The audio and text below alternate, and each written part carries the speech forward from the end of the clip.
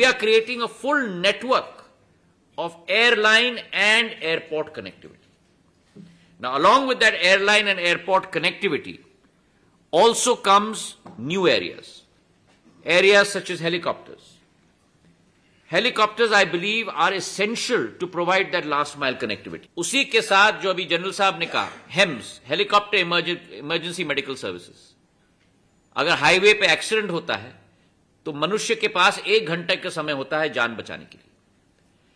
तो हमारी कोशिश है कि हाईवेज पे हम लोग हेलीपैड्स बनाएं ताकि इवैक्यूएशन, अगर भगवान न करे पर घटना हो जाए तो इवैक्यूएशन इमीडिएट हो पाए। और उसकी शुरुआत हम लोग एम्स ऋषिकेश के साथ कर रहे हैं।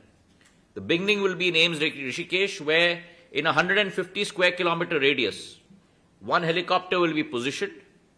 Anywhere along the highway in that 150 square kilometer radius will be able to evacuate within 15 to 20 minutes. तो इसकी शुरुआत हो चुकी है।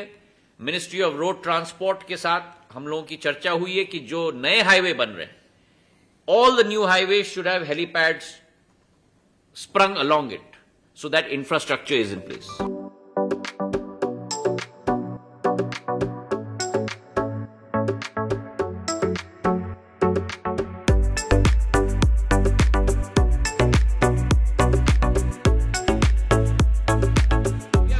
A full network of airline and airport connectivity. Now, along with that airline and airport connectivity, also comes new areas such as helicopters.